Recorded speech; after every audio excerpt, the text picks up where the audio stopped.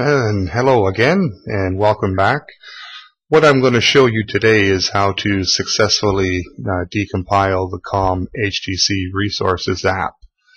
Now, in the past, there was never a problem.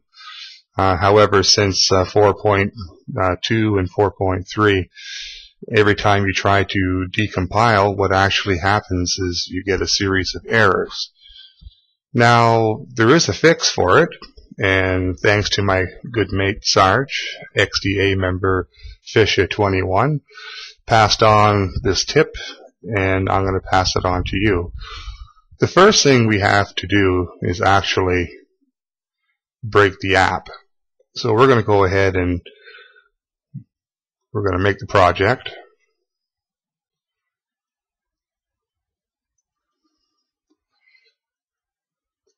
And it won't take long for it to break, and there are all the errors. Now, from here, what we have to do is go into the project, right-click, and go down to the properties. We're going to scroll down to the very bottom, and we're going to open the Open Advanced Project Settings. The second tab from the top is the Additional App Tools Decompile Arguments. We're going to need to write something in here, and what we're going to do is put in a hash,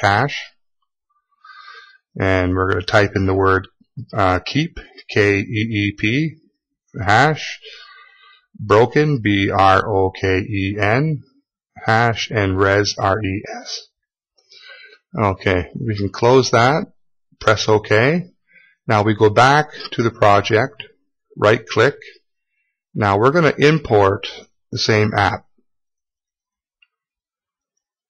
Now, what happens now is it's going to import, it's going to overwrite, it's going to keep all the broken files.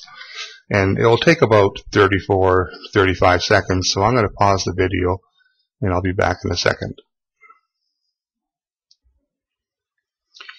Okay, I have successfully decompiled the com.htc resources app, but we're not finished.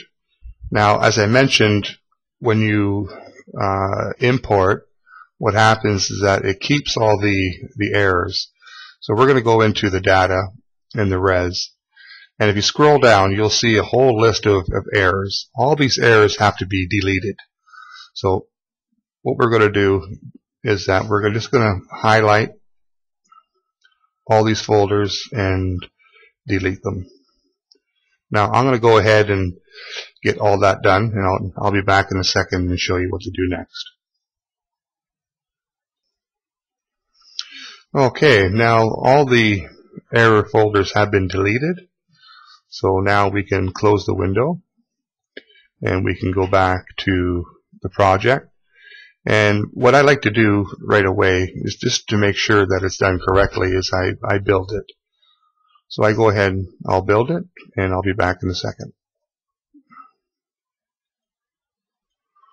Okay, and there we go. We have the app has been built successfully.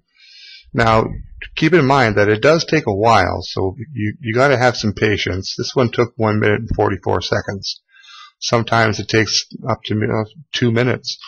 So just don't think you're doing it wrong. Just wait it out, and eventually it should compile and decompile correctly.